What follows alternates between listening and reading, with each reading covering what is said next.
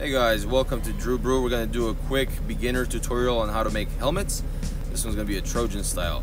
So basically what we need to do first is get the shape of the head correct. And we get there by making an oval and basically making the right size.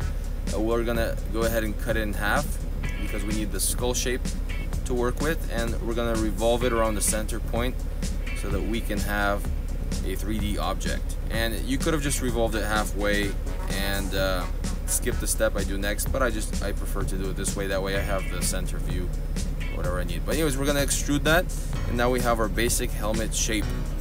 Well, you can't wear this yet since it's not empty, but we're gonna go ahead and shell it later.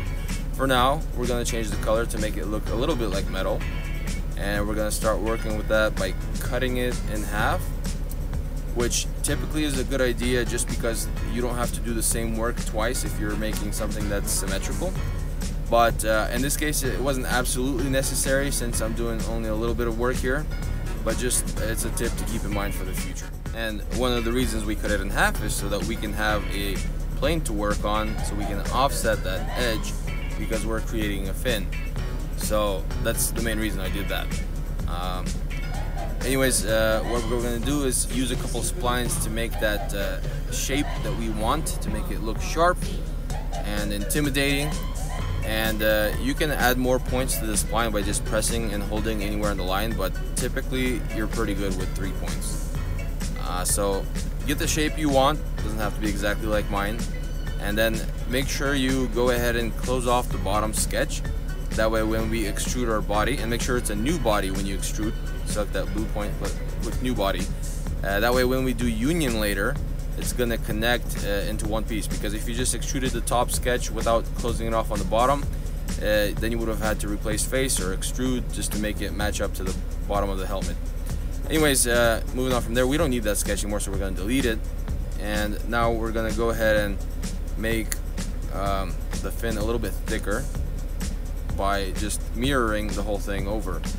And this is also an example of why you should just do one side in symmetrical objects, because you could just copy over the other side and save yourself a lot of work. But anyways, now we're gonna go ahead and sketch the face that we're gonna want, and I'll show you a couple tricks here that you can use. I mean, you can sketch any kind of face you want, but make sure you don't cut it out or subtract it until we do the shell.